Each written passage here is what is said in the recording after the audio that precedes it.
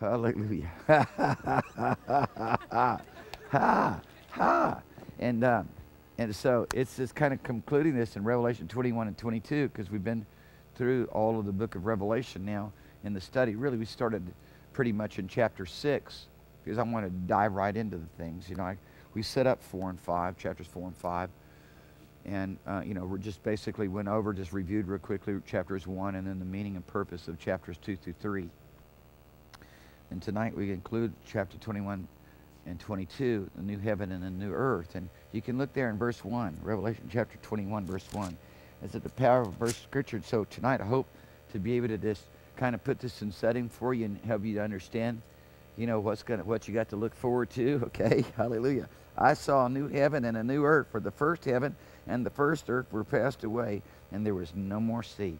Now, this is radical. I'm going to talk to you from 2 Peter tonight about what this means. I'm going to talk to you from Isaiah tonight about what this means.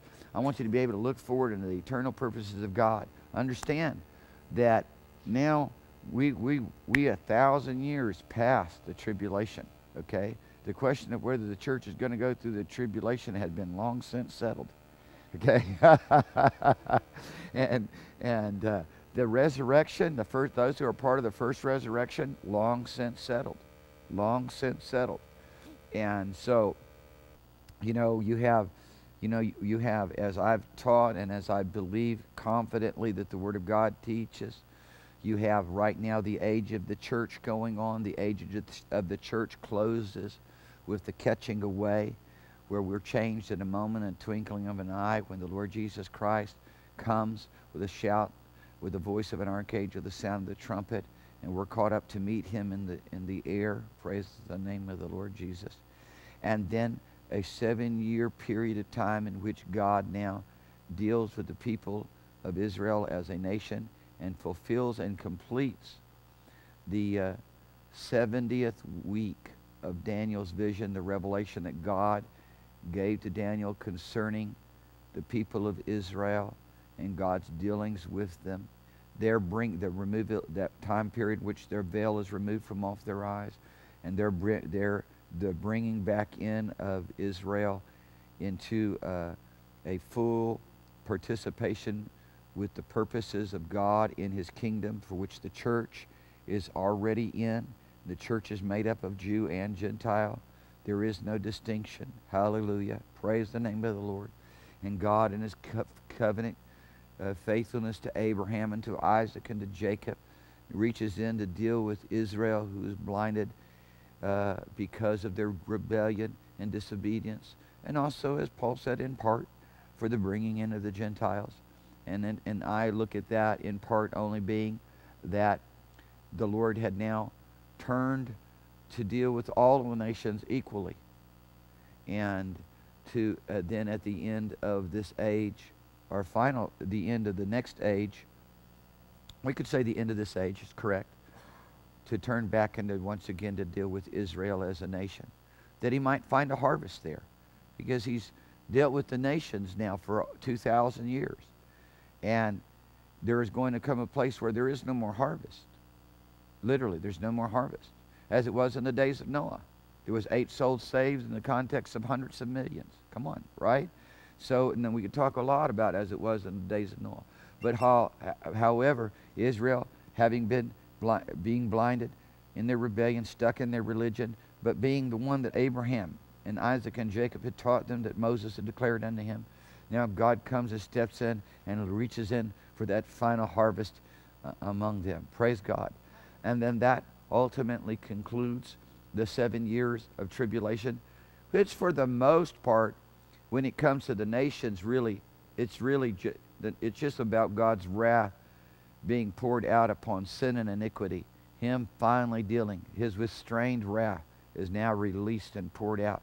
It's really, when you read the book of Tribulation, when you read the book of Revelation, it really is about that. It's the judgments of God are being levied upon the nations.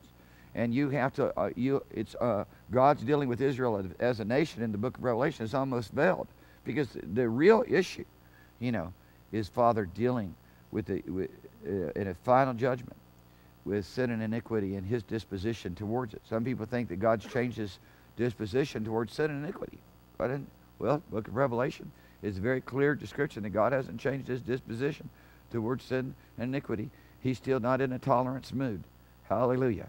And, you know, the President of the United States was basically accusing the church the other day that we didn't have the love of God because we didn't agree with homosexual marriage. He's completely and totally mistaken. He's completely and totally deceived in what he believes. And somebody said, that's your opinion. No, it's not my opinion. It's God's opinion. Because the love of God has no tolerance for sin. He's got all kinds of mercy, but commands men everywhere to repent. That's what he demands, okay?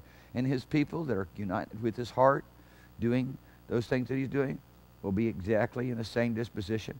We will not have fellowship with the unproved fruit for works of darkness. Rather, we will reprove them. We will call men everywhere to repent. We will warn them of a coming day of judgment and fiery indignation against everyone who does wickedly.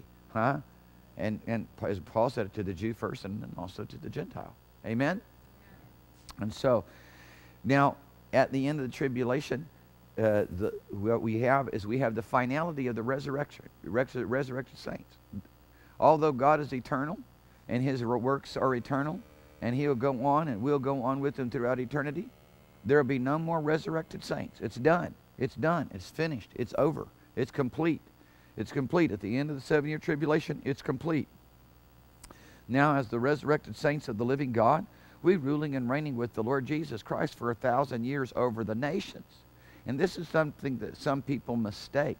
They fail to realize that many people will survive and come out of the Great Tribulation and will be living just like men have always been living.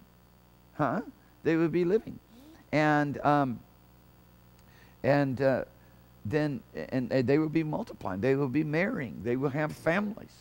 They will come up from all the nations of the earth, from the isles of the sea. 1/6 of Egypt will be saved. I mean, there's all of these various different actual numerical values given to us in certain instances for nations of how many people will actually be alive at the end of the tribulation, which will have not taken the mark of the beast, which will, have, miraculously lived through all of the devastation and chaos that will take place over that 7-year period of time. And then the Lord Jesus Christ, he will come and he will rule and he will reign. And in that context, the temple that is described in Ezekiel now is built. And it's not a temple as people might think. It is the temple in which the Lord Jesus Christ, as it were, has as his seat. And from that place, he executes his judgment, his righteousness, and there is no distinction, really, or separation between the spiritual realm and what we would call the natural realm right now. As right now we have a distinction. You have to basically understand, and only by the direction of supernatural ability and in terms of the Holy Ghost, to be able to transcend, as it were, to interact with that realm, to participate with that unseen realm. People on the other side in the realms of darkness, demon-possessed people, sorcerers, witchcraft, and other types of demonic interaction, they access that realm from the side of the kingdom of darkness. But during the time of the millennial reign of Christ, there won't be any separation. And as I've made a couple of points on, at the latter part of the tribulation, a certain amount of that separation begins to be broken down between the natural realm and the spiritual realm. Just giving you an example, an angel of the Lord flies through the heavens, preaching, declaring the everlasting gospel to men. I mean, so once again, and there's more points to be made that way. But for 1,000 years then, now we rule and reign with the Lord Jesus, and we know what the Scripture says, that we shall see him as he is, for we shall be like him. So we will have the same kind of resurrection that Jesus himself has, the first fruits of the resurrection. So what did we see Jesus look like after he was raised up from the dead? Was he just like a cloud and a mist phasing in and out? No, he wasn't. He said to Thomas, he said, put your hands in the scars, put your fingers in the scars in my hand, put your hand here on my side, see, feel me, touch me, okay? And he showed us a living, real, tangible, resurrected body that wasn't confined to the same physical limitations as the body that he had when he was when he was living fully as a man before he died and rose again. And so we know what we will be like, and we know that we won't be weird or different or reincarnated or incarnated or anything else. We will be as we are. We'll be known as we are. You know, I won't have to look over there and see some kind of, you know, aberration, some misty thing. Say, I think that's Daniel. Praise God, it's not going to be like that. It's not going to be some esoteric, mystical. It's a family. It's glorious. It's beautiful. And, you know, so we have people on the earth for 1,000 years, and they are having families, and the Lord Jesus is ruling with a rod of iron. And during that period of time, the scripture says in 1 Corinthians chapter 15 that he is destroying the last enemy, death. He shall rule until he subjugates all things to the Father. Then the Father shall come down and shall be all in all. So understand, Father is still, as it were, not a part of it, that you know, in the full display of who he is. Not a part of what Jesus, you know, in the full dimension of what it's going to be, of what Jesus is executing with the resurrected saints as we rule and reign with him for 1,000 years. And we smash, as a potter smashes a marred vessel of clay into pieces, everything that is rebellious, everything that is stubborn, everything that doesn't want to cooperate. And in the 1,000-year reign, if Egypt or Assyria or one of the other nations aren't willing to participate with God, the scripture says the plagues of Egypt are going to come upon them. The plagues of the books are going to come upon them. Really. God's judgments will fall upon them right there in that period of time. I mean, really, he's going to be ruling with a rod of iron, and he's going to be executing his judgments, and people can still rebel. Somebody said, well, you know, people can still rebel and do something wrong, and the devil's not around. Yeah, guess what? Man has the ability to choose wrong things. And, of course, there will be folks that will have come out of a world that had been ruled by demons and step over into the millennial reign. Does that make sense? And they will have their stories to tell to their children, to their grandchildren, their great-grandchildren, and great-grandchildren for 1,000 years. Now, the saints, the resurrected saints, we're all going to have things that we're supposed to be doing. And Obadiah calls us all messiahs, messengers of God, declaring his word, revealing the things of heaven. Yeah. Upon 1,000 mountains, as it were, 100 mountains, I believe, is what Obadiah says. But it's beside upon every mountain top. And so just saying, you know, here we are. We're ruling and reigning with Christ Jesus. We're executing his will. We're teaching his ways. We're you know, demonstrating the goodness of God in every way that, you know, could be imagined in that time period. At the end of that 1,000 years, Satan is loose for a little season. Remember, he's bound. His demons are bound with him. I mean, that's one time that the Lord's going to basically, I mean, when the devil is cast out, I mean, he's really cast out. Right now, he just goes out into empty places, seeking some place to inhabit, but finding none, right? Comes and tries to return all the time to people. And many people just go ahead and let him back in. But at that time, he's going to be bound. Satan's bound, all of his devils, all of his demons, all the angels that are associated with him, all bound for 1,000 years. They have no influence. You'd think things would be a lot better. I'm sure they're going to be a lot better. And now the influence is, it's really going to be reversed. Instead of there being so much, you know, of the atmosphere and so much of what goes on, the majority of what goes on in our natural life right now is under demonic influence. And it's just demonic propaganda, and it's demonic marketing, and it's demonic examples and demonic influences of every sort. And so it's just people just flowing in that current, swept into that current. And it's like we said before, says almost, is it easier for people to go all out for the devil overnight than it is to go all out for God overnight? Because there's the atmosphere saturated with the demonic. 1,000 years, the atmosphere becomes saturated by the power of the living God. And all the examples and all the influence and all the marketing and all of the testimonies and all of the current is sweeping people towards heaven. Good times, eh? Hallelujah. The lion will lay down by the lamb. Every dimension of the curse will be removed.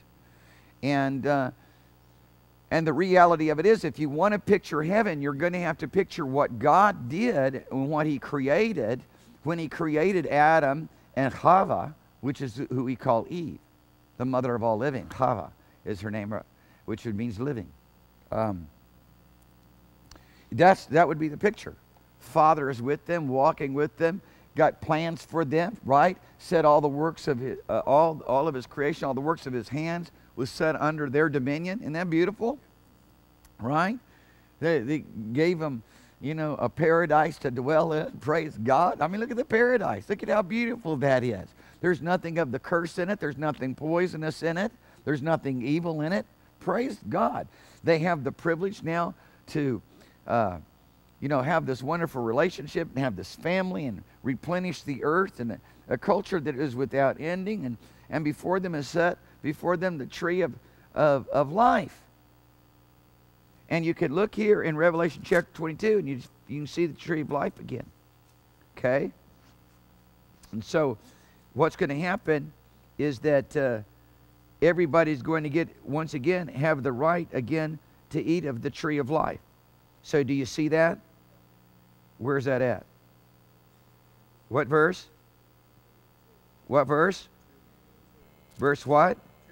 Verse 2. Now John saw the holy city, New Jerusalem, coming down out of heaven. Verse 2, chapter 22. In the midst of the street of it, and on either side of the river, there was the tree of life, which bare 12 manner of fruit, yielded her fruit every month, and the leaves of the tree were for the healing of the nations.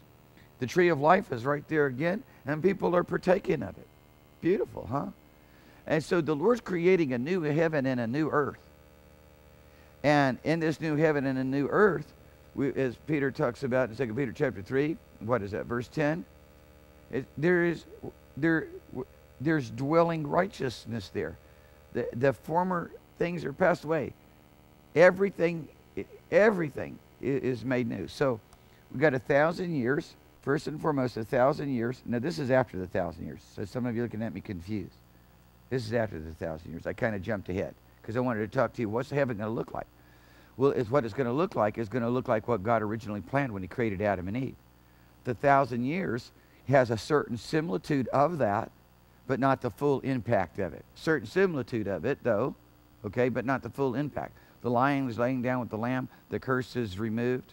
Somebody said, is mankind going to already have the rights to eat of the tree of life? I don't know, but I can definitely tell you after the new heaven and the new earth, they will, because it'll be established. Now, it's established rather here in Revelation chapter 22. So, trying to go back, try to keep in sequence, not to confuse everybody.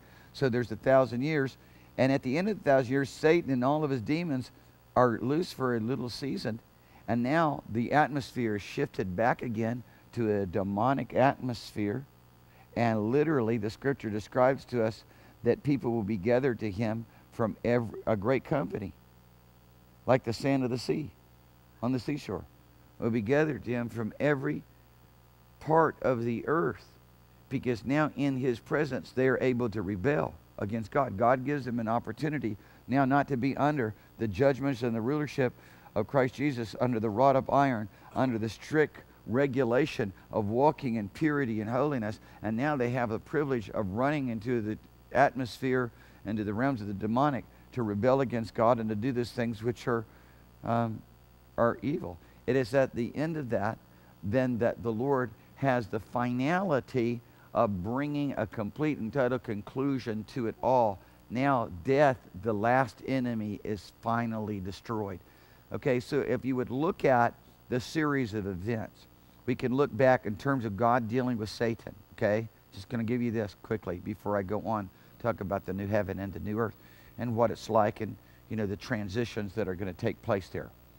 But when you look back in the history, you can see that here Satan, we don't know his name, we call him by his deeds, which is adversary. Okay,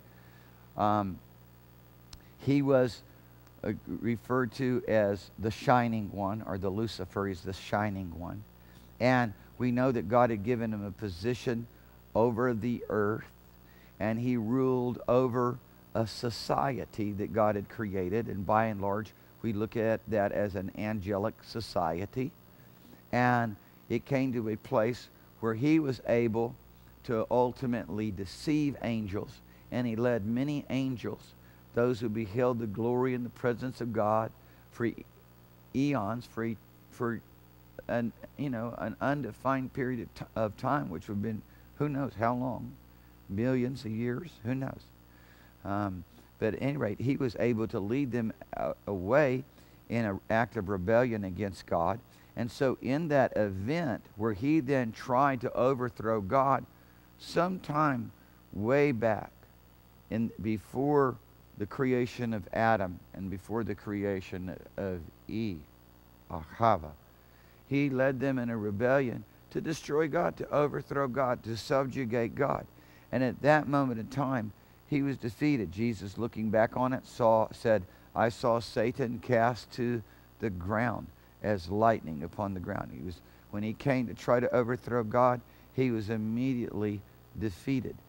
Then the earth goes into great turmoil and chaos, so that we read in Genesis that the earth was tavahu bavahu, which is actually an ancient language that is not really even related to, well, in much of its style, there's no other Hebrew words like it.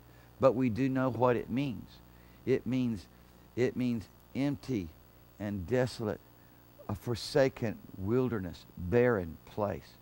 And there was at this juncture in time nothing visible as haaretz, or earth, or land. And so the Lord creates. Now he recreates. And so we know he recreates on a number of levels just in Revelation chapter 1. The earth has always been at the center of this thing. Why? Because this is where Father dwells. And I don't want to go into too much to that tonight, but I'm going to touch on it as I get on down into Revelation chapter 22. But I want you to think about this with me, okay? I want you to think about this with me. So the Lord recreates. So he tells Adam and he tells Chava to replenish the earth. Well, you don't replenish that which is not plenished before. He tells them to replenish the earth and to fill it. And he gave them the same command. He gave the same command to Noah. And this is so important for me to also talk a little bit about Noah and that flood. And I'm going to talk about it in context to 2 Peter chapter 3 here in just a few minutes. Thank you. Here in just a few minutes, we're going to just kind of, focus in just a little bit on these terminologies and on this transition that takes place. And so Satan overthrows God's work there in the garden with Adam and Chava. I'm going to tell you right now, take a snapshot of that, because we're going to come back to that. Everything's going to come back to that.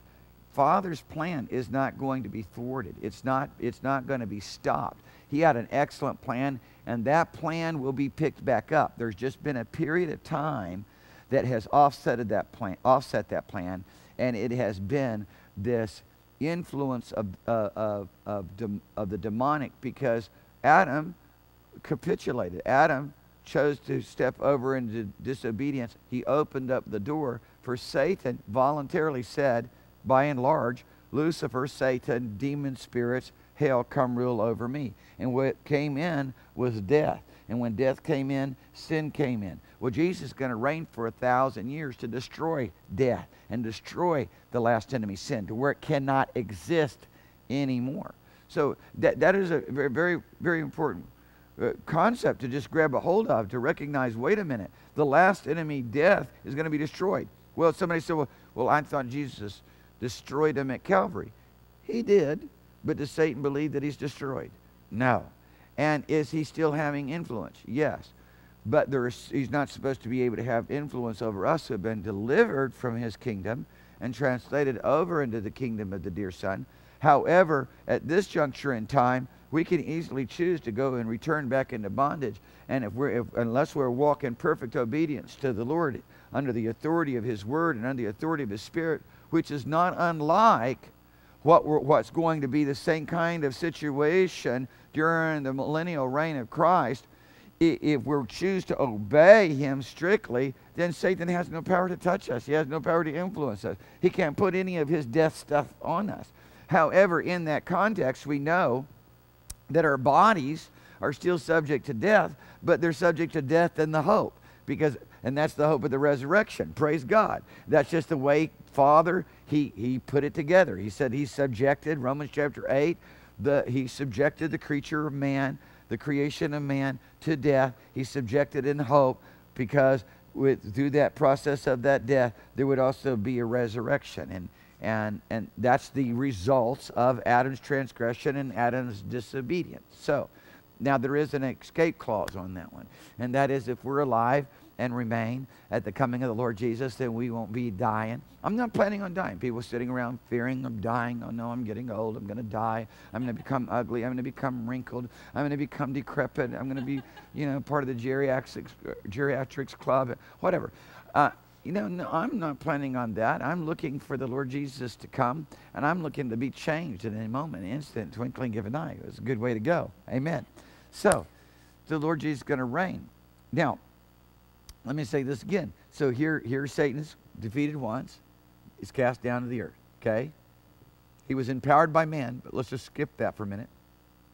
Defeated at Calvary. Prince of this, Jesus said, if I be lifted up, I'll draw all men unto me. He says, now is the prince of this world judge. Now is the prince of this world cast out. Isn't that beautiful? It happened 2,000 years ago. He was judge. He crushed the head of Satan 2,000 years ago. But what's going to happen now is Satan, once again, during the tribulation, at the end of the tribulation, he comes up against God to fight against God. Once again, he doesn't believe he's defeated. He's cast out of the heavens in the middle of the tribulation, comes down to the earth having great wrath, knowing that his time is short, and then gathers together the armies of the nations of the earth through his deceptive power, and they come up to fight against God in the battle of what's popularly known of as Armageddon. And then he's taken and he's bound with a chain and he's cast into hell. Is he defeated? Yeah, but he still don't know it, okay? And then after Jesus reigns for 1,000 years, and it's the final gleanings of the harvest, okay? In other words, God for this age, for almost 2,000 years, has been dealing with the nations to bring a harvest. Ultimately, it will come to a point, as it was in the days of Noah, in which only 8 souls were saved. There's no more harvest, right? You got millions upon millions. There's probably 800 million people on the earth. More than that, maybe. And there's only 8 souls that can be saved. That's where this thing is going. There's no more harvest. God turns back to Israel because as though they've been on ice, they've been stuck in their religion, blinded. He goes in there to see if anybody wants to be saved, if anybody wants the eternal kingdom. And there's going to be a saving of them. Then there's going to be these people that come out of the tribulation, and that's going to be the gleaning. That's God's looking for the last possible gleanings, the last little bit of fruit that could possibly be gathered for eternity in this 1,000 years. And in this period of time, the Lord Jesus Christ in this period of time now reigns until, as 1 Corinthians chapter 15 says, the last enemy, death, is destroyed. This time it's final, it's done, it's over, it's forever over. God has forever purged the heavens and all of his creation of all sin and rebellion. This is something that people need to get. They don't get this. They somehow believe that God's just going to allow sin and rebellion and death and all the mess to just drag on throughout forever. He's not. He's purging everything. And the means by which he purged it was the death of the Lord Jesus Christ. And by his blood and by the power of his resurrection and through the authority of his divine rulership, everything is subjected. It is hunted. It is hunted down. It's searched out, hunted down, and annihilated. And that annihilation is death and hell being cast into the lake of fire. And it's done. It's over. And it's at this juncture that Peter takes up this message talking about the earth and the world that is now is reserved unto the day of fiery judgment, okay? The earth, the new heaven, new earth is Isaiah described it as being renovated by fire, totally purged, the heavens and the earth. and made new. So there is nothing that is impure. There is no germs, no contamination of sin and iniquity left. It's purged. It's purified. And it's really a symbolism of that. Okay? And this concept of this transition is very important to grasp. And you know, you look at the dimension of God removing the curse even in the 1,000-year reign. It goes to a whole nother level in what we call the eternal perfect earth. It's perfect. It's done.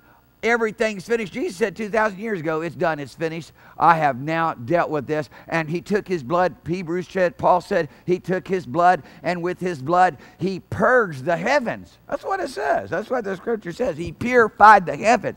All of it's now just waiting, is being reserved until a final judgment, because Father is going to let sin get as bad as it can get, so that there's a witness for all time that the slightest little bit of sin, slightest little amount of rebellion will ultimately lead to the same conclusion, where God's creation will hate God and will not want his life or his ways. And so sin is dealt with. The finality of it is completed, and everybody that enters into this eternal perfect earth is either resurrected saints. Remember, the resurrection is done. It's finished at the end of the tribulation, before the 1,000 years begin. And all of those who during that 1,000 years, not only did they choose to be obedient to God, but at the end of the 1,000 years did not go and run into the presence of Satan to commit iniquity, to ultimately once again, the fourth time, to once again to come and try to destroy God. To once again, Gog, which is a person representing the satanic realm, and Magog, which is a terminology that describes nations. God goes and gathers together the Magog, or the nations, to come and fight against God. Gog and Magog is not a geographical location. Those who said that, unfortunately, they were mistaken. Gog is a personification of a rebellious leader, like a Nimrod or like a Satan, who gathers through his power and his influence the nations of the earth. And they come about and they encamp this around the saints of God, around the Lord Jesus Christ and the resurrected saints. They're idiots. They're going to come and try to destroy Jesus and his resurrected saints. That's what deception will make you brain dead. It will not cause, it will remove all possibilities of rational thinking.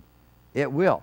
And so here they, obviously, and so here they're going to try to come and destroy God, and they are destroyed in the midst of a fiery judgment. Now, understand, it is also at this moment in time that the second resurrection takes place. Okay? So the first the second resurrection and the judgment of the second resurrection, okay, takes place. So the first resurrection and the first judgment has already taken place. It took place right along, concurrent with the tribulation. And it did. It did. It's right there at the judgment seat of Christ and the marriage supper of the Lamb. Praise God. And that's where, you know, blessed and holy is he who partakes of the first resurrection. First resurrection is clearly and totally done by the end of the tribulation. Now there's a second resurrection. And this is the resurrection of all the unrighteous dead.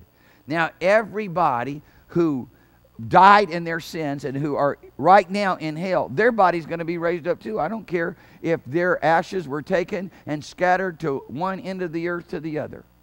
They say that John the Baptist's bones are all over the earth right now because they were special relics of the apostate church. Okay, the early apostate church. And so he's got a finger here, a toe there. Poor John. Who knows who's got his head? You know, so be no problem. No problem. His bones going to come together. Praise God. And that body that he had, the body. You know, in ancient Jewish practices, it would, like at the anniversary of the death, they would go and they would gather the bones and they'd put them in a box, and the bones were kept because the bones are important. After the model of what Joseph said take my bones up with you. Because he is, take my bones up. Keep my bones with you, because I'm coming up out of the grave. I want to be right there when I do it. I want to be close to you. And that's what we have in the doctrines of God. That's why we don't believe in cremation. The only time anybody gets cremated and their body turned into ashes, that's pagan. That's foreign. That's a curse. If your body was turned into ashes, that was a curse in the Old Testament. So we just don't do that, you know. Somebody said, oh no, my mama's going to go to hell. She was cremated. Well, you know, we're just going to believe God overtake your ignorance and their ignorance too. And, you know, just work of mercy, right? Because praise God, he, you know, saved and reached out to redeem the Gentiles. And the Gentiles don't have a whole lot of understanding unless somebody, you know, comes and teaches them. So now you have understanding. Your bones are important. And don't matter where they end up. And if they do end up in ashes, it doesn't matter. And reality of it is, it's going to end up in fine dust anyways. But the Lord's going to raise that up. Okay? Now that second resurrection is proof that everybody has a part of being raised up. And that happens at the end of the 1,000 years. So here it is. All of this host comes out with Satan to destroy the camp of God. A fiery, glorious renovation of the power of God. You talk about a serious explosion. They are destroyed by the breath of God. It's hell and the grave, hell and death are cast into the lake of fire, and everybody is raised up in some moment of time in that interval to now stand before the great white throne judgment, to which all heaven and earth flee away at it. Okay? So are you with me? And so I want to just kind of, I want you to picture that in the future, because unfortunately we got a little bit of the bad stuff before we get over to the good stuff. But the one thing that I want to just really solidify for you is that God's plan may have been interrupted, but it wasn't canceled. So what God's going to do is when, you know, I'm going to go back and look at a couple of these things with you in Scripture, but it's just so that you get a full, you know, congruent, you know, story here. I want you to recognize that when the new heaven and the new earth is created, you've got God the Father coming and dwelling with us in all the fullness of His glory. But because 1 Corinthians chapter 15 says that Jesus must reign to the last enemy. Death is destroyed, and then it is made known that Father is acceptable, and Father comes down, and we see Father come, and He is all in all, and Jesus delivers up the kingdom unto Him. That's pretty radical, isn't it? People, that is a radical doctrine in 1 Corinthians chapter 15, beginning right around verse 24. Hallelujah. Father comes rule. Jesus reigns until ultimately everything is brought into subjection to the Father, turns it over to Father, and Father's all in all, and Father's the one who's ruling over all now, forever and forever. And what happens is at that moment in time, we see the new Jerusalem coming out of heaven. Somebody said, Yerushalayim. It's just an earthly, physical place. Yerushalayim, Basal, Sava. You know, we've seen those songs about Jerusalem, you know. But at any rate, talk about Jerusalem, the earthly Jerusalem, as though, you know, it's God's capital and, you know, there's something deified about it. But reality of it is this. It was named after what's going on in heaven. What's going on in heaven was first, not what's going on in earth. Zion is from heaven. It's not a mountain in Israel. It's in heaven. It was named after what's going on in heaven. So all of a sudden, at the end of this 1,000 years, we can read about it right here. Now, in I think we have to go back and to chapter 21, and it should be somewhere around like verse 9 or verse 10, something like that. I just didn't put all my verses of Scripture out in front of me today. But is it verse 9 or is it verse 10 or chapter 21? Okay, where all of a sudden he saw the new Jerusalem as a bride. 10, Revelation 21:10. So what did John get to see? He got to see at the end, now it's the end of the 1,000 years. It's the earth has been totally renovated by fire. The heavens have been totally renovated by fire. It's a new heaven and a new earth. It's a different one. It's a different cosmos. How, with no demon in it, with no Satan in it, with no lie in it, with no sin in it, with no iniquity in it. Beautiful. Death is completely annihilated, now finally and totally destroyed. It's completely removed. And it's such an important thing to grab a hold of here. It's something that needs to be emphasized. So you said that already. I need to say it 1 billion times more. It's totally annihilated. God's purging it. He's purging it. The universe of it all. And now what happens is the New Jerusalem comes down out of heaven. This is the bride. This is the bride, the Lamb's wife. You know, somebody said, well, the bride is the church. The bride is more than the church. The church is just part of that bride. The New Jerusalem, the city of God, it's the bride. Who is it made up of? It's made up of all of God's faithful creation. It's made up of all God's faithful saints. First and foremost. It's made up of every saint since Abel. Somebody said, are angels there? Yeah, but they're not the bride. The Lord's done something special with us. And it's not a man's story that try to deify man in a self-serving purpose. God created us and shaped us in His image and His likeness to rule over angels. He gave us a unique purpose. God did something new. He did something new when He shaped man in His own image and His likeness. He didn't make man like angels with a celestial body. He confined us to a terrestrial body from the very beginning. For reasons that we'll understand more perfectly later. And I'm certain that learning dependency and humility and brokenness and being willing to be a part of His love and His relationship, every part of life describes that. Marriage between a man and a woman, the very union that creates the beauty of eternal life, lives that go on existing forever, in other words. Children, that's what I'm talking about. You know, as people think, what are you saying? A union that creates eternal lives. Union that creates children. They're eternal. They're eternal lives. They're eternal beings. They're going to be somewhere forever. God didn't create. This is the means by which He did it. Angels, He would imagine angels would create each one of them one by one by the Lord. God created one man, one woman, and from them sprang forth all of humanity. Pretty radical thought, isn't it? Giving us a capacity that doesn't exist in anywhere else in His creation. And of course, Satan and evil is going to get in there and he's going to twist and pervert and distort that thing and make it ugly and defile it on every level if he can. But I can stop God's plan. Because ultimately what's going to happen, He's going to create new heaven and new earth. And ultimately what happens is here we are, the bride of Christ, the New Jerusalem. When we see Him, we will see Him as He is, for we shall be like Him, which is a powerful message, which is almost like you feel like you need to put your hand over your mouth when you even say that.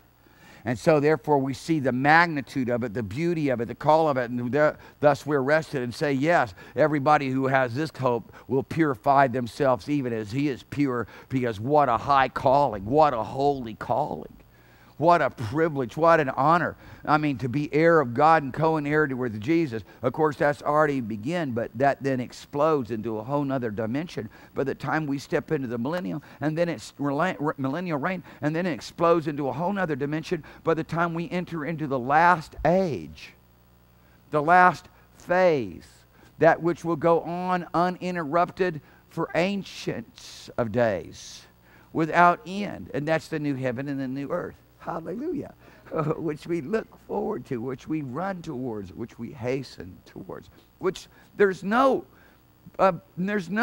suffering that is even worthy for a second to be compared to the glory that should be revealed in us. There's no hardship, no trial, no difficulty that can be even possibly weighed against what God has purposed for us to have throughout the ages without end. My goodness, like bring it on. It don't even matter. I mean, just as I got this, having that is worth going through whatever's necessary. And that's why these things that we're talking about are so important to understand, because it causes us to have the vision of where we're going in the future. What is this really all about anyways? What is the magnitude of it? And you know, the religions that Satan has created completely removes all that, like Hinduism. It's perfectly circular, and thus there is no reason to have a vision or a future or a passion or a purpose, and you just devoid yourself of all desire, because you're just going to come back to the same spot anyways. You know, and that's about the best man can do. That's about the best the devil can do in all of his distorted stuff. Father's got a place for us. Malanga de arasatosht. Bravade. You can't even begin to imagine how beautiful it is. We take the best possible scenario that you could think of, and the lion laying down with the lamb, the children putting their hand in the cockatrice den, and there is no poison, and there is no death, and there is no tears, and there is no sighing, and there is no sorrow. And you take that and you multiply that by an unimaginable creative love and grace and mercies of God, and that's what you got to live in forever. It's amazing, isn't it? It's amazing to see the throne of God come down out of heaven. And the city won't need the sun or the moon. Doesn't mean that the sun and the moon won't exist, because the solar system will exist in some form. But the reality of it is the light of the city. He's the light of the city. And the city is huge. It's like 2,400 by 2,400. I mean, it's huge. Miles. I mean, it's like you could, no matter where you're at dusk, you'll be able to look somewhere and see the glow of the city from any place upon the face of the earth. There's the city. Oh, we're going to go to the city next week. We can go spend some time. That's what the peoples of the earth would say. We're going to be living in the city. The resurrected saints. We are part of that city. Hallelujah. We're part of this glorious thing that is going on that defies the imagination. And God's got the continuance of what He purposed for Adam and Eve to be doing going on. And that's why one of the functions of the river that pours down out of this mountain, that is a series of mountains that Isaiah described, this mountain, a series of mountains. And out of the top of the mountain, this is the New Jerusalem he's describing, is the top of the mountain that's way up there, 2,400 miles or so, something like that, way up there, high, okay? Can you imagine that, 2,400 miles up? Think about that. And at the top is where His throne is, hallelujah. We're all living somewhere around, and I want to be right there as close as I can be. Somebody said, can I have a farm in heaven? You won't want one. Think about what that is, the celestial city, the city of God, the New Jerusalem, that will exist forever. The beauty and the glory of it, that is so futuristic that it can't even possibly imagine the beauty and the splendor of it. And what's also going on is what Father planned to do with Adam and Chava, or Adam and Eve, is continuing going on at the same time, and that they are filling the earth with that which Father has purposed to do in a plan that He has not fully divulged to us, that is just nothing but speculation when people want to think about it. And anything that man thinks about concerning what God's going to do in the eternal future, it don't even come close. Why? Because Father's got a better and more brilliant plan than anything that any human being could ever come up with. So, hallelujah. It's just true. I want you to look with me quickly. And of course, just saying, out of the top of the mountain, I was saying this, out of the top of the mountain flows this river of pure living water. This something that it takes the concept of H2O and what water does for us to a whole nother level. I mean, take water away from any living thing and what do you have? Nothing, okay? Sand, okay? But wherever the water flows, there's life in the natural. Wherever the water flows, there's life in the spiritual. Now you take this river of living water. It's living. It creates. It's creative. You take it, if you could imagine, if you took a little handful of it, you threw it out like this, everything that was dead would instantaneously live. Everything that was a wilderness would instantaneously bloom. If it was thrown over a bunch of dead carcasses, they would all raise up to life again. It's that kind of water. It's that kind of life. It's that kind of life-giving power. It's something creative, a means by which God communicates that life-giving power. Of course, we know that fundamentally, He does it through His Word. He declares through His Word. But there's these elements of things that God uses. And out of that river, what do we see in Revelation chapter 22? We see growing the tree of life. And it's not just one. It's not just one tree of life in the midst of the garden. It's trees of life everywhere. Look at that. You can see that right here. Trees of life everywhere. And so He says in the midst of the streets. In the midst of the streets. Hallelujah. In the midst of the streets. And that's the celestial city to begin with. The most important thing in the midst of, and this is huge, remember, it's huge. In the midst of the streets of it, and on either side of the river was there a tree of life, which bare 12 manners of fruit, yielded her fruit every month, and the leaves of the trees were for the healing of the nations. Can you just imagine? Everybody comes up just like Adam and Eve, their children, their grandchildren, their great-grandchildren, their great-great-grandchildren, their great-great-great-great-great-great-great-great for, billion years. And they're all coming up to eat of the tree of life, to take of the leaves, to enjoy the worship and the presence and the goodness of God. Every man, just like Adam and Eve, every human being, just like Adam and Chava, come to partake of that tree of life with a terrestrial body. To have something that we can't even begin to imagine. It's not going to be too far off. I don't believe it's too far off from the resurrected saints. But it's still unique. Isn't it beautiful? The things that God has planned. People think it's just like, there's this predeterminate thing going on. And then God created Adam and Eve to fall into the miserable disobedience and terrible life. What a twisted, warped, negative view of things. The Bible doesn't say that. The Bible doesn't say that. I have a much more benevolent look at God than that. I see God as a much more generous, loving, purposeful person than that.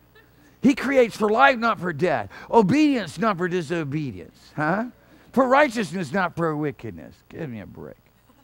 People wrestling the Scripture to their own destruction because they misunderstand a few verses of Scripture here and there. Come on, man. The fundamental way to understand verses of Scripture start off with is to see that God is love, and then understand it through that beauty and that glory, and understand that in that love there is no place for sin and iniquity and death, and that understand that death and sin and iniquity are synonymous, and so there's no tolerance for death inside of life. There's no agreement of it. There's no place for it. Because people want to try to take love and superimpose it upon, people being able to do whatever they want to do and mess things up as bad and trash everything. No, that ain't love. That ain't love. We're going to let one person run around and trash everybody's life. That ain't love. I ain't going to let him run around and trash everybody's life for too much longer. He's going to be bound. Satan! You know it! You're already bound. Your days are numbered. Prepare for the lake of fire. And it'd be helpful for you if you start dealing with him like that. Quit listening to him and come under his influence. Hallelujah. You take up your divine authority in God, knowing that that is the truth. You just tell devils to get out. Out of here. Ruthiana was yelling. It was Phil and with Sharon leaving the park, and Ruthiana's yelling out something at me. I said, "Did you hear that? Can you hear it? Can you hear the sound of the preacher? Can you hear the sound of the anointing? It's there. When you've been anointed by God to speak, it's there." And not only can someone who's discerning of spiritual gifts hear it, the devil can hear it too. He knows the sound of the anointing. He knows it. And I pray that every person in this place, that you so sell out to God's divine purpose, that every part and dimension of the vibrations that come from out of your mouth and out of your throat and out of your belly scares the hell out of hell. And they got to leave. Every demon spirit has to evacuate. Hallelujah. Has to evacuate. Just hearing you speak. Hearing you ask for a box of Cheerios. They're gone because the anointing of it. Hallelujah.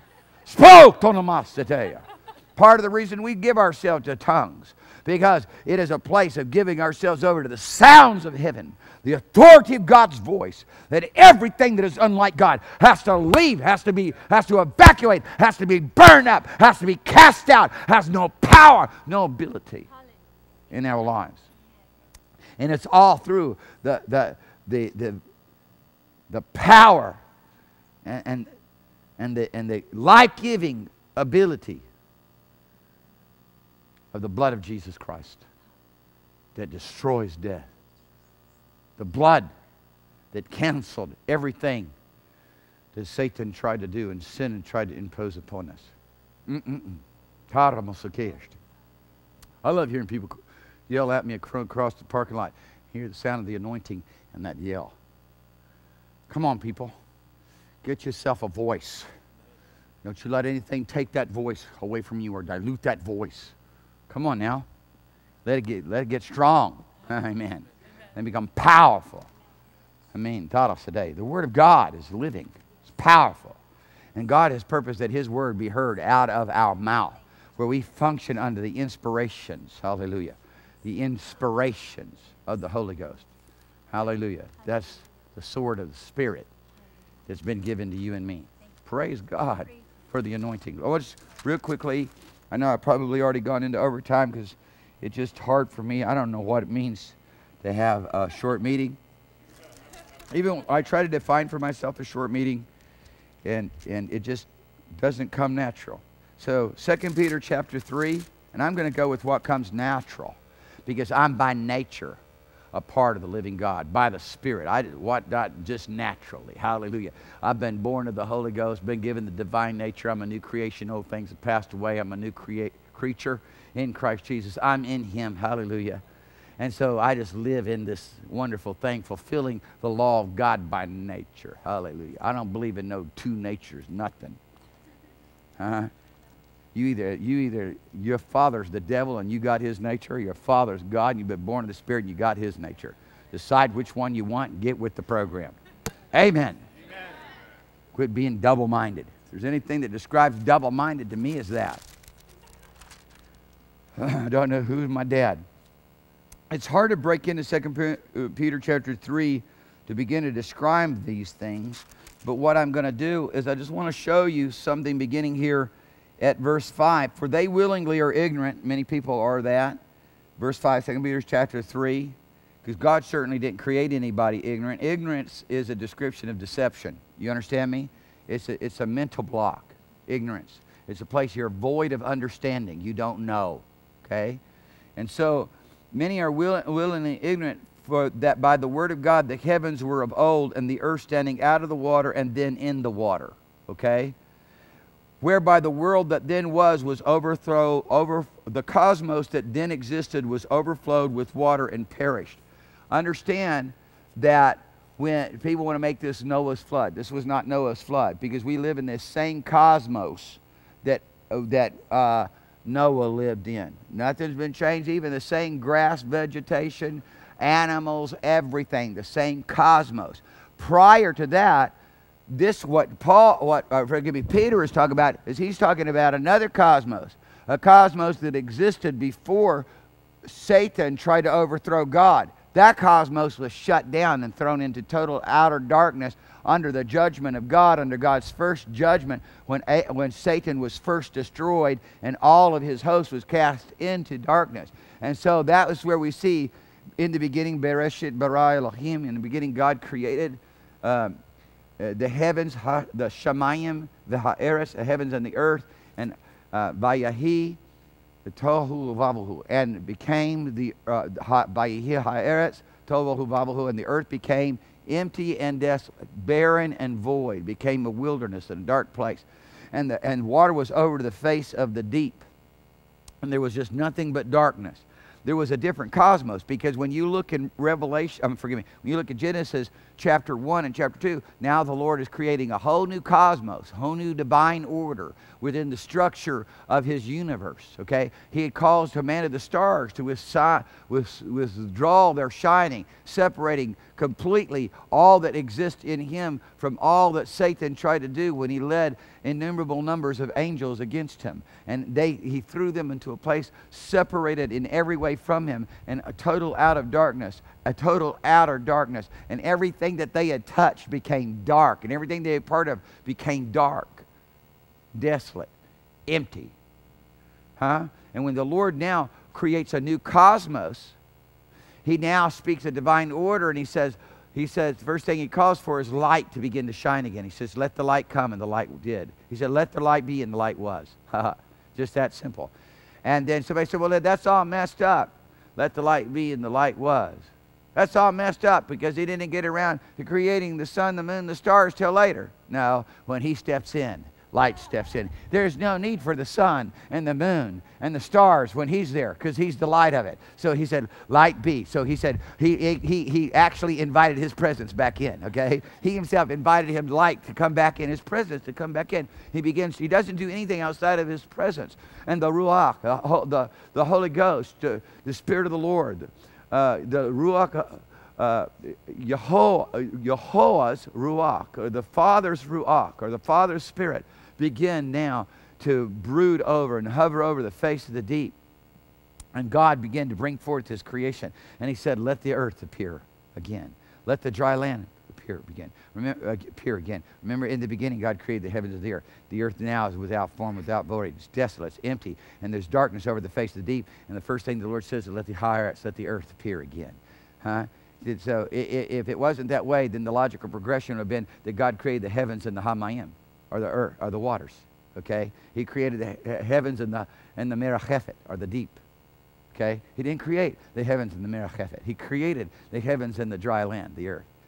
But the dry land, the earth, was covered, desolate, empty, surrounded by this chaos. It's not the primordial condition.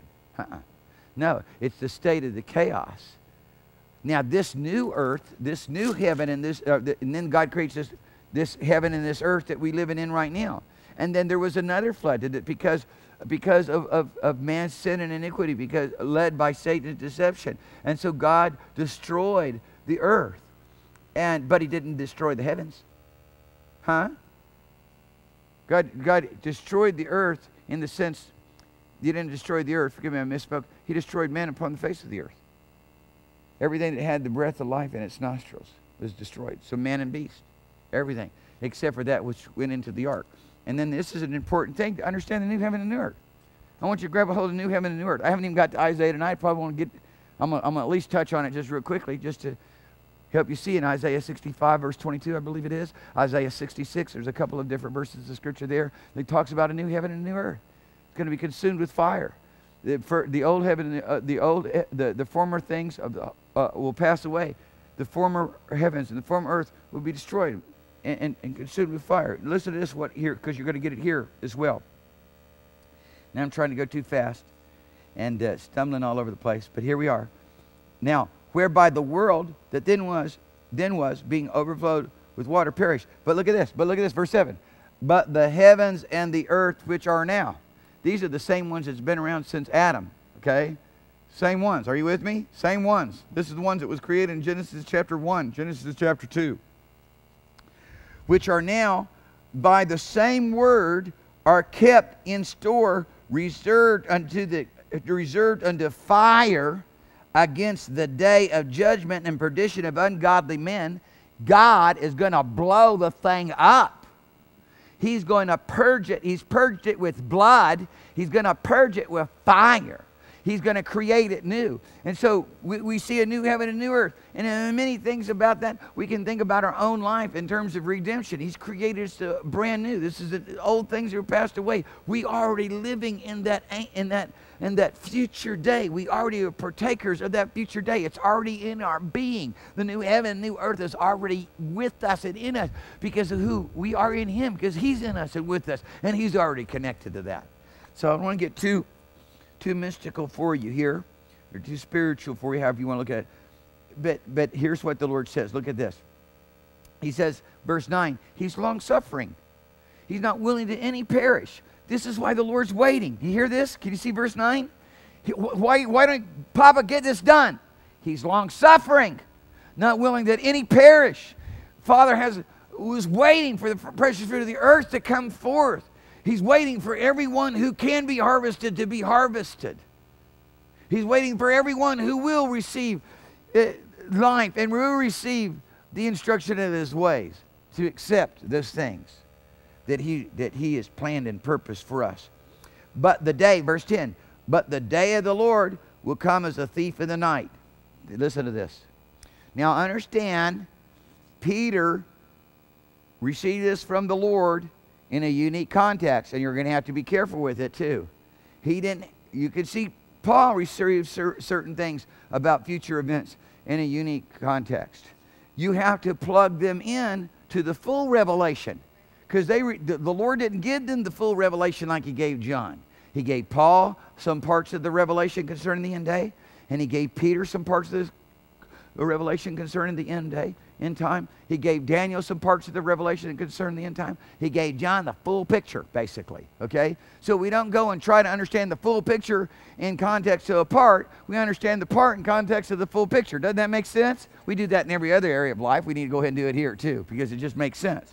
So, understanding that, he says, the day of the Lord shall come as a thief in the night. This is not talking about, verse 10 is not talking about the catching away of the church. It's not talking about something in the book that deals with the tribulation. He here is talking about what's going to happen in the end of days, at the end of the 1,000-year reign of Christ, when Satan comes to try to gather together all men to once again overthrow God, and that day will come as a thief in the night. They won't be ready. You're not ready for a thief in the night, by and large. When a thief comes in the night and is able to steal something from you, you're not ready for him, you know, and that's really the description. In the which the heavens shall pass away with a great noise. That isn't going to happen in the tribulation. That is going to happen at the end of the 1,000-year reign, when God's going to create a new heaven and a new earth that we read about there in Revelation chapter 21. And this is what he says.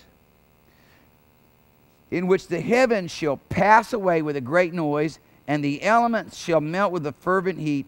The earth also and the works that are therein shall be burned up.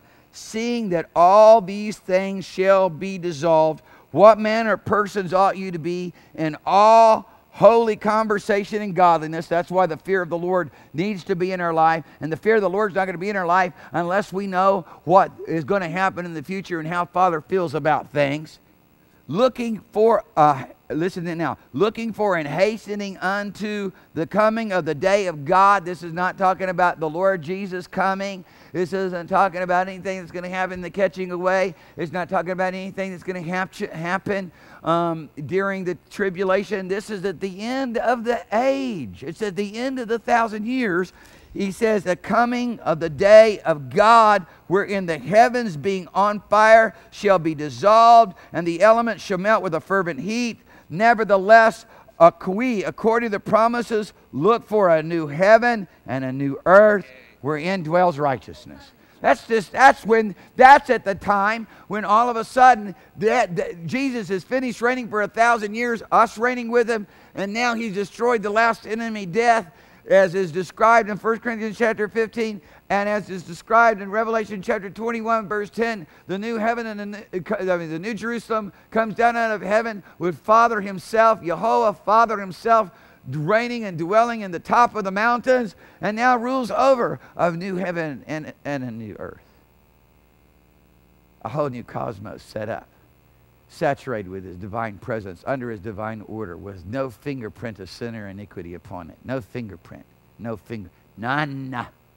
This is better than purifying gold to 99.99%. This is purified all the way to 100% pure. 100% Holy Ghost, living God ways of life, no death in it. Hallelujah. Now, quickly, just so I can wrap this up, just to give you a little taste of what else could be found out here in the wonderful descriptions of God as he spoke by his holy prophets. Isaiah chapter 65 stands out as one that you just got to touch on. And it's Isaiah 65, and I believe we'll find, let's see, verse 17. Listen what the Lord says. Hallelujah. Hallelujah.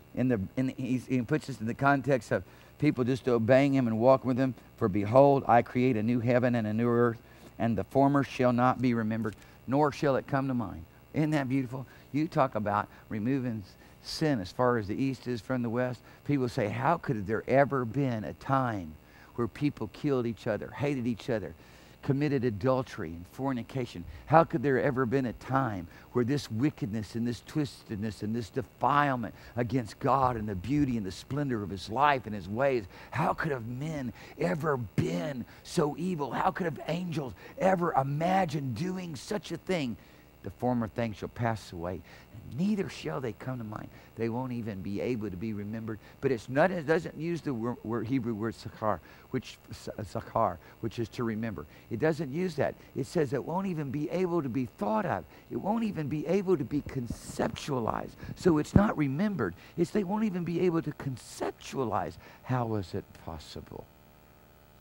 I want to live in that consciousness now. That's why I talk about it. It's not theoretical for me. It's not looking for another day and just trying to mitigate the situation that we're in now. It's a heavenly vision. It's a new mindset. It's a new way of thinking. It's a new way of viewing things. I want to view things to the eternal purposes of God. I want to understand things in view of how He understands them. If I'll live in that, if we'll live in that, if we'll have that consciousness, He'll be before us and not our right hand, so we will not be removed. We'll be fully bought in to why He says, don't do that, don't partake of that, don't be involved in that, don't look at that, have no fellowship with the unfruitful works of darkness, don't allow the lust of the flesh, the lust of the eye, and the pride of life to be in you, because that's all the stuff that is going to be destroyed. That's all the things that's going to be burned up. That's everything that loves a lie and is an offense to life and to me. And that's why Peter rather has this crescendo. What manner of holy lifestyle should we have believing this? That's why John says,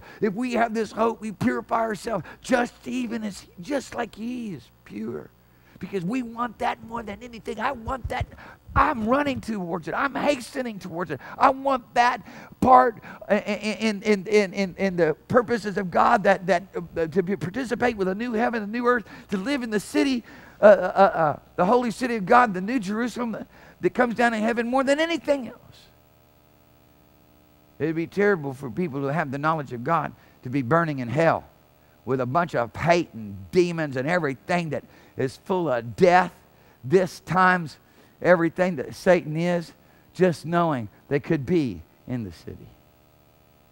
They could be in the glory. Just to recognize, to think about it now, though you don't make the mistake to fall after the same manner of perdition or deception or delusion.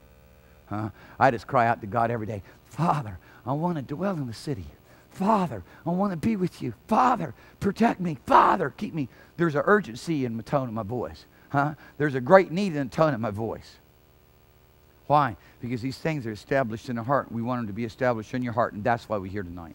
And praise God for the people who are devoted to getting this stuff up and running for the web and for the YouTube, because I want this to be in the hearts of every possible person I can touch. The Word of God will change you. It'll transform you. It establishes you. The Word of God, engrafted Word of God, is able to save your soul. It's able to fill you with the knowledge of God and the passions of the Holy Spirit, so that you're able to stand against all the lying deceptions of Satan and the powers of darkness. Hallelujah. Praise the name of Jesus. And so maybe one verse of scripture more of Isaiah 66. Anybody can shout it out. If you know exactly where I'm going, just shout it out. But if you don't, I'll find it too. Because it just kind of stands out there, doesn't it? Yeah. Verse 22. It just stands out there and waves at you, doesn't it? Hello. Hallelujah. For as the new heavens and the new earth, which I will make, shall remain before me, says the Lord, so shall your seed and your name remain. And that is something that is a promise to everyone who's willing to keep His covenant. Hallelujah. Isn't that great? My. It's wonderful to know that we didn't find Him, that He found us. That's security, isn't it? Hallelujah. It's wonderful to know that He saved us. We didn't save ourselves. Hallelujah. It's wonderful to know that we didn't beg Him and talk Him into including us, that He begged us and talked us into being included. It's wonderful to know, hallelujah, that He sought us out. He searched us out. It's wonderful to know. And He takes it to another level. Jesus took it to another level. It's a level that I could have never imagined He would take it to. And it's just like, whoa. He said, you didn't choose me. I chose you. And He says it to all mankind, because God's not willing that any perish. That's the context. And that's why he died. If I be lifted up, I'll draw all men to me. And he says, you didn't choose me. You refused me. You rejected me. That's Adam. You refused me, Adam. You rejected me, Adam. You didn't choose me. I stepped forward and chose you, said, I want you back. Adam, where you at? I hid because I was afraid. Who told you that you were naked? It's Eve's fault. Eve's. Snake's fault. Satan's fault. The Lord doesn't get in the big midst of the finger pointing. He just declares what he's going to do. To save them. To rescue us.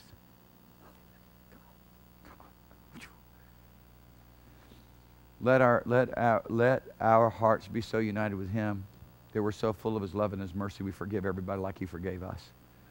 Let us love, because I mean that's fundamental. It's fundamental to walk with God. Because if you can't forgive, he's not going to forgive you. Just grab a hold of this love of God. Let this love of God rule in you. Let this love of God reign in you by the knowledge of his word, by the knowledge of who he is, by the revelation of Jesus Christ. Let this love be that which consumes every dimension of your life, no matter what's coming at you, no matter what kind of hardship, no matter what kind of trouble, no matter what kind of opposition. Let this love reign. Let this love reign, because he that dwells in love, this kind of love, dwells in God. And that's all about dwelling with him forever, not just for a little short period of time. Amen. Praise the name of Jesus. He's my rock. He's my fortress. He's my deliverer. In him shall I trust. He's my glory and the lifter of my head. Hallelujah. Hallelujah. Don't let sadness fill your heart. Let faith fill your heart. No matter what's going on, no matter what's happened in the past, no matter what surrounds you, no matter where your loved ones are at, stay over in the place of faith, knowing that God's going to do a work. That should always make you happy.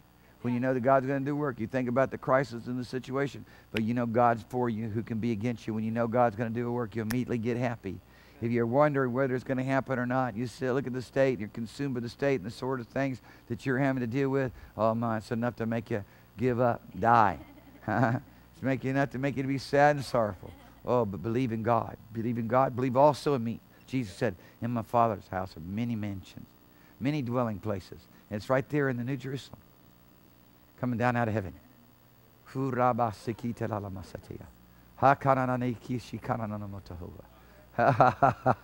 It's exciting, isn't it? I love just standing around and thinking about these things. It's to get you in a prayer meeting anytime. Just start thinking about the heaven and the earth. There's such great inspiration here. Begin to shout, begin to praise him. What happens is many times we get swamped with the activities and circumstances of this life, and we're just stuck, overwhelmed with the issues. And we don't even know where to begin to be happy, because we've been just inundated with the wrong kind of an atmosphere. I pray in the name of Jesus Christ, you be atmosphere makers, because you're not going to come under that stuff. You're not, hey, listen, you're going to stay in the light, not dwell in the shadows. In Jesus' name. As soon as that stuff hits you, keep your heart with all diligence. How do you keep your heart with all diligence? You submit yourself to the Holy Ghost, begin to praise him, worship him, say, thank you, Father. I can't deal with this. I don't know what to do for this person, this situation. But Lord, I know that you're about working a miracle, and I just give it over to you, and I just thank you. For see through the eyes of faith, right? Because faith is the hypostasis. It's the place where we can stand. Amen. Hallelujah. Hallelujah. Praise the name of Jesus. Thank you, Jesus. Say thank you, Lord. Thank you, Lord. Praise the name of the Lord. Let God fill your mouth with the fire of the Holy Ghost.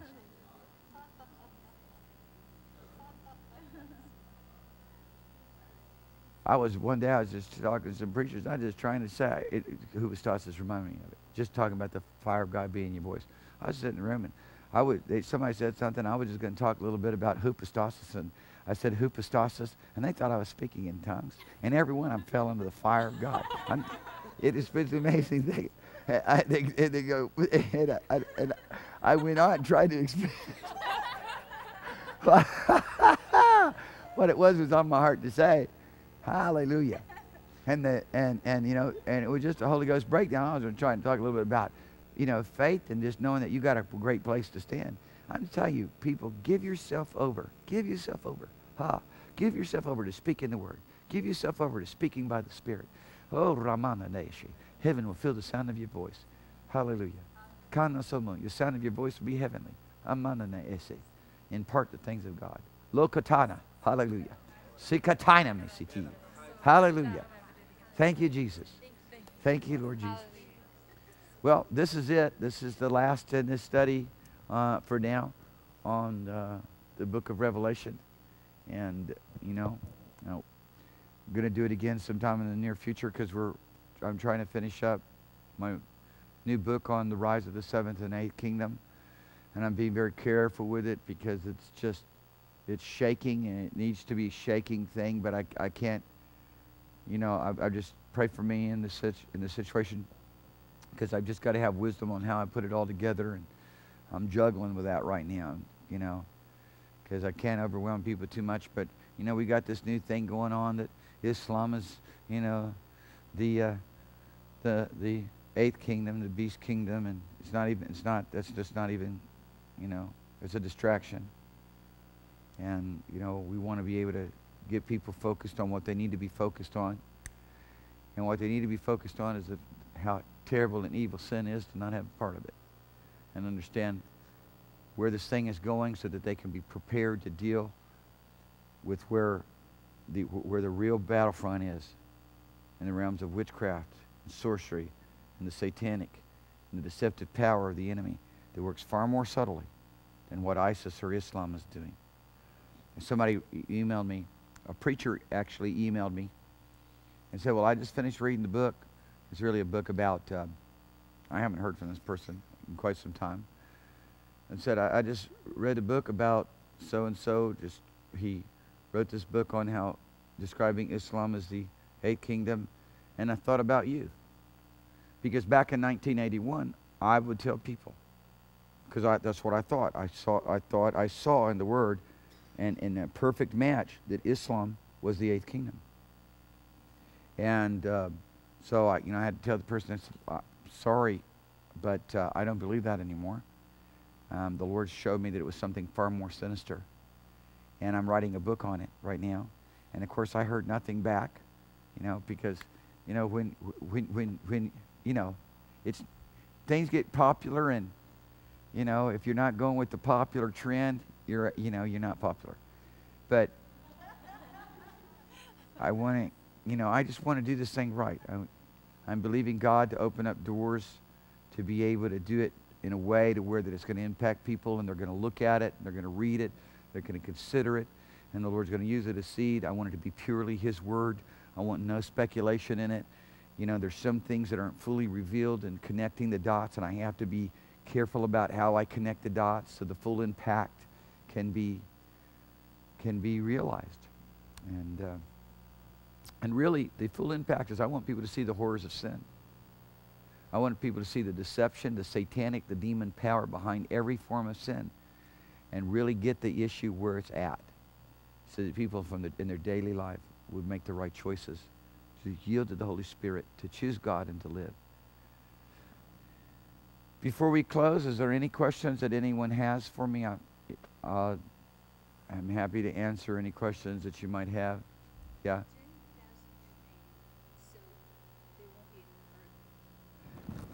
During the 1,000-year reign, there will be no new heaven and new earth yet. It will be the exact same earth that went through the tribulation. Is it going to be a mess? It's going to be pretty messy. It's going to be pretty messy. And the people that come out of the tribulation that are alive, they're going to get married and have kids? People that come out of the tribulation will get married and have children. They'll do exactly what God originally intended when He created Adam and Eve. And they could, if they choose to walk with the Lord, they will live forever. They will go and eat of the tree of life. They will go and eat of the tree of life clearly in the transition of the new heaven and the new earth. It's as though there will be a decision made by the end of the 1,000 years. Everybody who goes and gathers himself, and the Scripture says, as the sand upon the seashore, they'll gather themselves unto Satan at the end of living with God for 1,000 years. Those who do not, we know that they go into the eternal perfect earth. And we definitely know at that stage, Revelation chapter 22, that when the New Jerusalem comes down out of heaven, the streets are going to have, they're going to be lined with what? The tree of life. Wow. And so we know that, praise the name of Jesus. Well, you know, actually, did you know that we get to eat of every one of us eat of the tree of life, even the resurrected saints? Did you know that? Revelation, I believe it's chapter 2, pretty sure. Revelation chapter 2 says, blessed is he who overcomes, because he was granted the right to eat of the tree of life. And he's talking about the resurrection saints there, the church there. Everybody's going to take that tree. Amen. Everybody's going to live with God's going to take of that tree. Wonder what's going to happen. Huh? When they ate of the tree of the knowledge of good and evil, men came into a place that there was no way they had the capacity or the ability to deal with it. It's the knowledge of God. Okay? When we're redeemed, we're given a new heart, new spirit, but the knowledge of good and evil is not taken away. We still have to deal with that. And man, within the framework of who he is, does not have the wherewithal or the ability. We have to have the wisdom of the Holy Ghost to deal with the knowledge of good and evil, to understand the beauty and the life and the good and how to refuse the evil. Jesus was taught by God.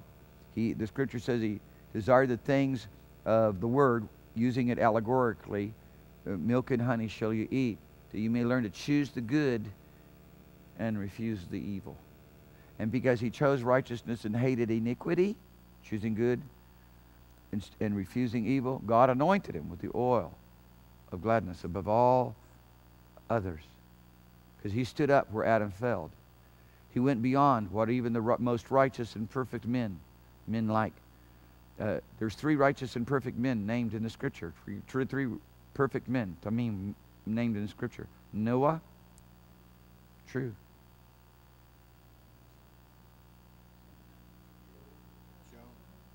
Jehovah, Jacob, and Job. People didn't know that. You know, it says, the scripture says that Jacob was a plain man dwelling in tents. That's not what the scripture says. The scripture says he was a perfect man who dwelt in a tent. That's holding. See, that's one of the places where I say, when I say things like certain scriptures have been held in prison through a translation. That's one. And then now they make all these speculations about Yaakov. And God called him a perfect man. I'm not going to call somebody a deceiver that God called perfect. I'm going to understand he's a heel grabber, and that you could actually make a heel grabber, and the Hebrew word for heel grabber mean a deceiver, or one who operates in with subtlety. But it wasn't his idea to deceive Isaac. It was his mama's. And she said, let it be on my head. So why don't we just let it be on her head, start talking about her. Amen. God appointed it in the second place. Amen. Or, well, we're in the first place. First place, God appointed. Second place, it was Rachel's idea. Hallelujah. Rebecca's idea, forgive me. So, yeah, I mean, that's, you know, people want to talk about the flesh. Well, if you didn't have the flesh nature, how would you have the thought of sin? Hello. Why don't you read the Bible again, understand that the Lord we've been born in spirit, given the divine nature, and that, lo and behold, you have the knowledge of good and evil. When will somebody start talking about that? Because see, what happens is we want to always talk about something that's not there, it's a distraction, and now there's no faith to deal with it. Huh? I can't deal with a lie. I can deal with the truth. Now, if I know, wait a minute, I've got something that man stole, that Adam stole, and I need to understand that I have to depend upon the wisdom of the Holy Ghost to rely wholly and solely upon him to be able to deal with this thing. And so it's very important to grab a hold of that. But the beautiful thing of it is we all get to come eat the tree of life. And you think about the transitions that are going to take place there. I think there's something going to happen there that is going to explode everybody who partakes of it into a divine realm of God's glory that we can't even begin to imagine.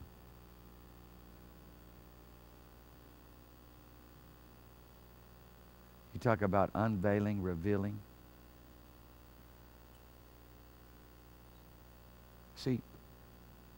Satan's always a liar. Can I just go ahead and give you my clues? This is me. This is me. I'm talking about me. This is my speculation. Satan is a liar. Okay? He's always twisting everything up. He's taking the truth and superimposing upon the lie, and taking the lie and superimposing upon the truth. So he said, eat the tree of the knowledge of good and evil. God doesn't want you to have it because he knows that in the day that you eat it, you'll be like him. That was the tree of life.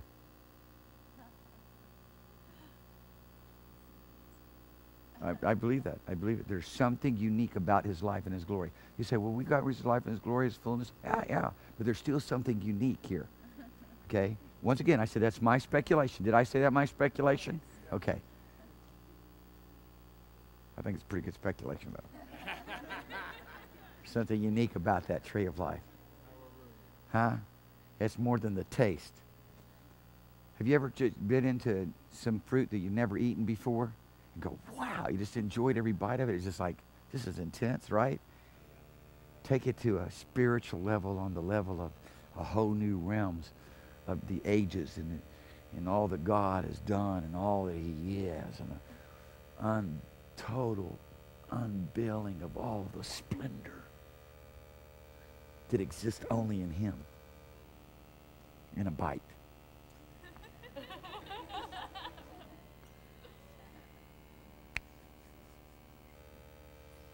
Did I answer your question? Was there another hand? Chris is going, did you answer her question? You went off. So there's no death during the millennium? Okay, there's a question. There is no death during the millennium. There is death during the millennium. There is no indication that there isn't death. What there is this, okay?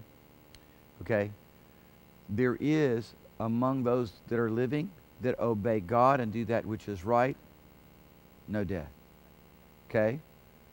But there is judgment going on. So there is judgment going on. God deals with it as ruling with a rod of iron. He deals with it immediately. Think about this. Isaiah says that where Babylon is and where the Antichrist and Satan will set up their seat of worship, he's going to blow that thing up, man. It's going to be a hole that goes right down into the earth, to where that people during the millennial will come and look down into hell and see the souls of those that are in hell and the torment, because remember I read that to you, how that the smoke will, from that place of hell where the Antichrist and the beast are cast in, will continually ascend up as a furnace before God and before the Lamb. Remember that? That's that hole. Isaiah talks about it. You'll be able to look down in it. So who knows? Maybe it's an annual pilgrimage. Everybody, okay, come over and look. You better obey God. This is what happened to those who rebelled against him and chose the ways of death and iniquity. Huh? Humanists are up in arms about this right now. They heard me say that. They were like, that's not God. That's God. I don't want to serve him. That's God. And you do want to serve him. You just don't understand. It's been all twisted and spun out of proportion.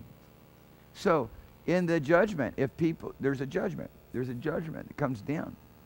The plagues of Egypt come upon those who don't come up to keep the Feast of Tabernacles. That's what the Lord described in Zechariah. There's an instantaneous judgment. He rules with a rod of iron, subjecting nations, bringing nations under his rule and under his reign. If they rebel and will not listen, it's judgment right there, immediately. Everything that's described concerning the millennial reign, it is back to instantaneous and immediate judgment. Pretty radical, eh? Ooh, put that in your theological library and consider it.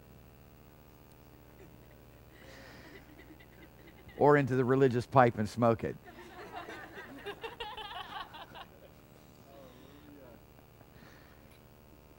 Yes. A while back you said something, tolerance is a clever disguise for, what was the last one? You know, I say a lot of things by the Holy Ghost.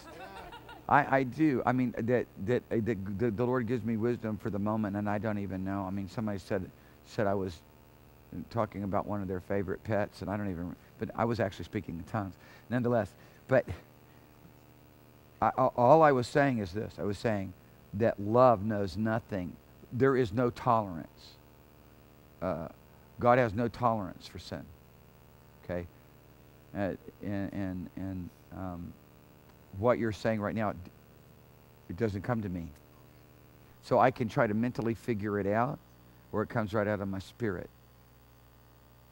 So what did you say again? I'll see if... Tolerance is a clever disguise for, and it was something that, it was a word you used for completely selling out in the wrong direction. Okay. Doesn't come to me. Huh?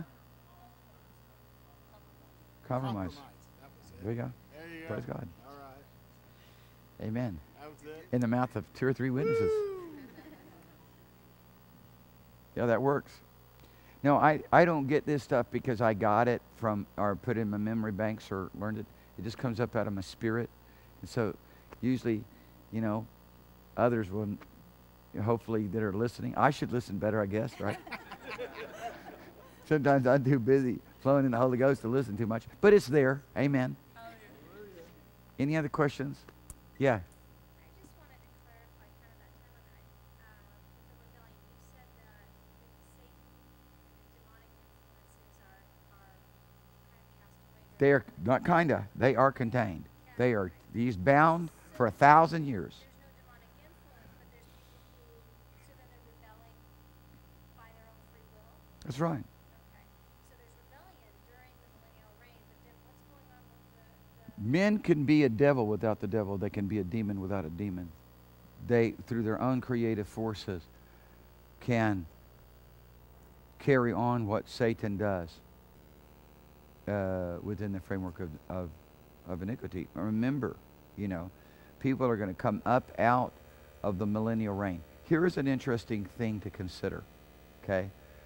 They come up, forgive me, they're going to come up out of the tribulation, okay? Consider this. They come up out of the tribulation. When they come up out of the tribulation into the millennial reign, don't you reckon that they're going to be born of the Spirit, that they're going to be born again, they're going to call upon the name of Jesus, they're going to be born just like we're born again, brought into the kingdom? Huh? Well, sure they are. From king to peasant, everybody will be saved.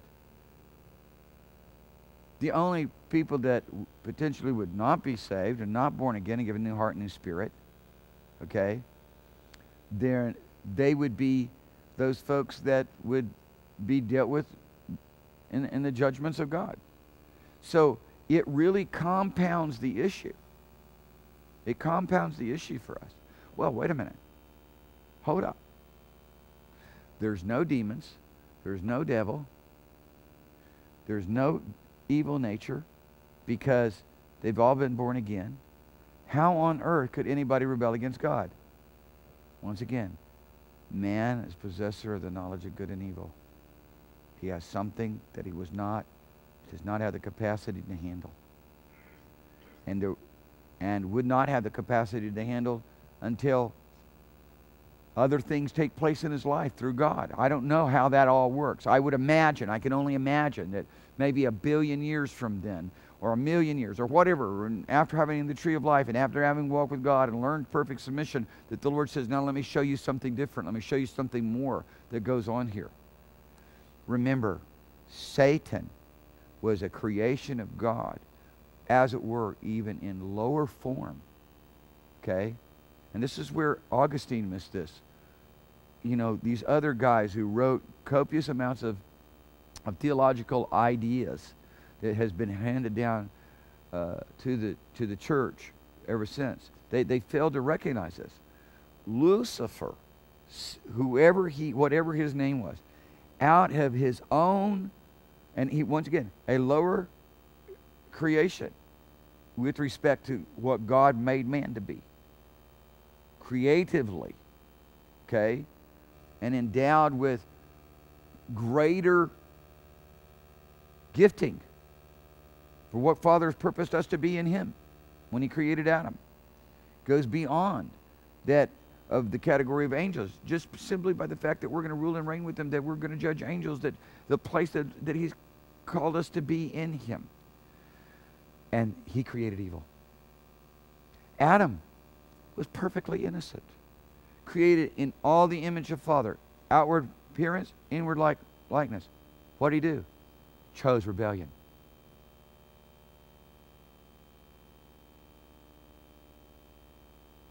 So that potential exists. We're redeemed.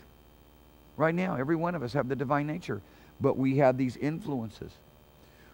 We have memory.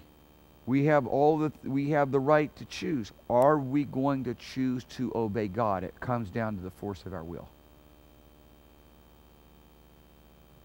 Did I see another hand back this way? Somebody raise their hand.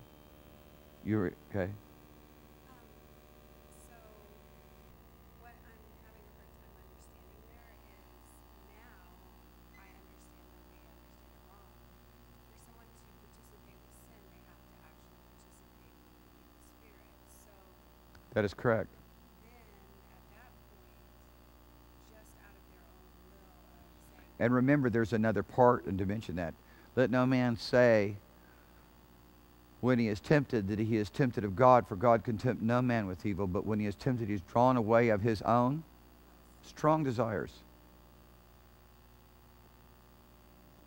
So, right now, within the framework of things as they exist right now, the demonic is fully integrated with that. There's no separating those two things out. When you sin, you're participating with the evil spirit. But nonetheless, what James said in James chapter 1, beginning verse 14, is still the truth. It's still a part of it, still a dimension of it. He's drawn away of his own strong desires and enticed.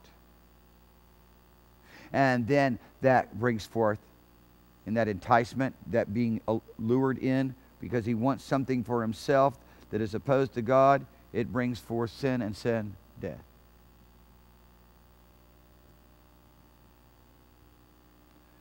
So, but remember this, I want to say this. I want to say this in this context. I don't believe sin is going to be rampant. Dude, we're talking about a supercharged atmosphere with no demon power. It's completely reverse of what we have right now. Instead of an atmosphere supercharged with demon power and all the marketing and all the billboards and all the advertisement and all the current of humanity running into a realm of the lust of the flesh, the lust of the eye, and the pride of life, the world is literally saturated only by the influences of divine love and holiness and purity and the glory of God, and angels shouting, the saints shouting and praising God, living in the beauty of this life. It's a deluge of glory. Hallelujah. So, I mean, I'm telling you, come on. Father is purging, however, the earth, the world of men, of all iniquity in that place. So, now take this next thought, because now you've developed that much more to take that next step. What Satan did will be completely so purged out of humanity and out of creation that there is no possibility of it happening again in the future. So imagine that. And I believe in part there's a connectivity with the tree of life in that. Eating of the tree of life. Satan had to get to man before they ate the tree of life. People act like that. People act like man was in the garden for weeks. He wasn't. I don't think he was in the garden for hours. I don't even know if he was in the garden for more than a 24-hour period of time after creation was finished. After the seventh day and God rested. The eighth day, it could have been it. Because God blessed them. And Eve had not conceived. And it wasn't like Adam didn't know what to do. He knew perfectly well what to do. And it just didn't happen. It wasn't time. And besides that, Satan knew he had only a short period of time to do his work. Because you're not going to hang around God too long and not fall in love with him. So, Father's going to purge out the eventuality of that ever happening. Just try to wrap your head around that. There will be no more sin. There will only be righteousness. The heavens purged of it. Creation purged of it. And from everything that God has revealed, there is no more display ever again throughout all the ages of either sin or wrath. It's done. It's finished. Beautiful. Amen. Did I see a hand over here? Hand here? Yeah.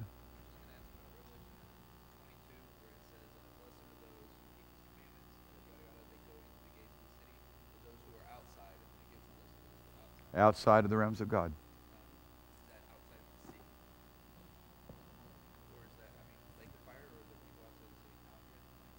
No, it is a contrast between those who are included in the first resurrection and those who are cast out into outer darkness, which is contained within the framework of the lake of fire.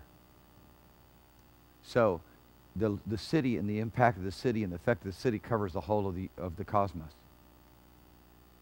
There's no other way to understand that verse of Scripture.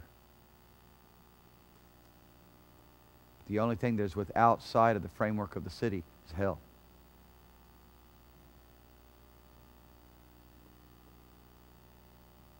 So those part of the second resurrection, where none of us are going to die during that. There's no way that. Well, you're not going to, Yeah. because you'll be part of the first resurrection. You'll be part of the first resurrection. You'll have a glorified body. You'll see him as he is because you'll be like him.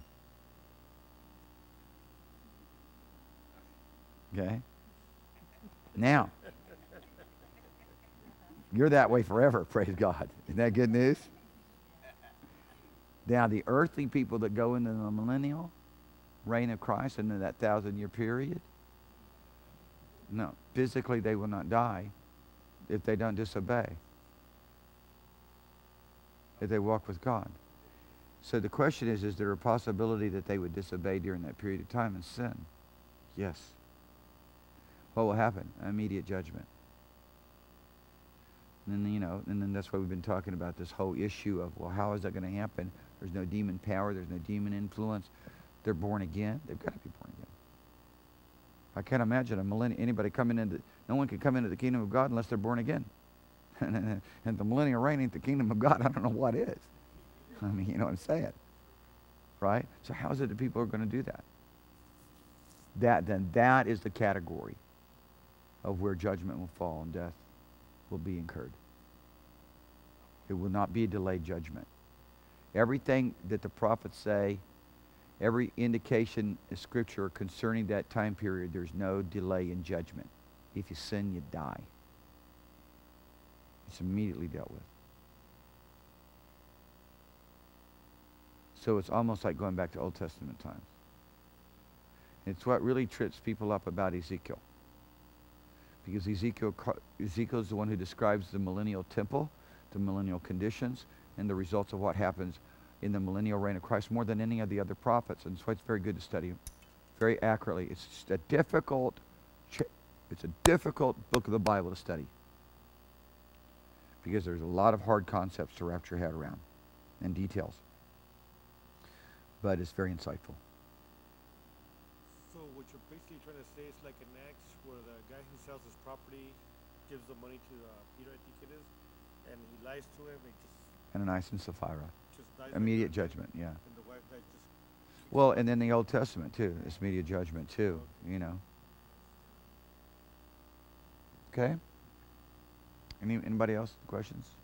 Love every one of you. Thank you so much for coming here and encouraging me tonight. So I didn't just have to talk to one or two people and just believe God for a massive audience over there on the web. No. I'm going to tell you right now, I do just the same by the help and the grace of God for one or two people as for however many, because everybody's important. You're here because, amen. God brought you here. We're happy about it.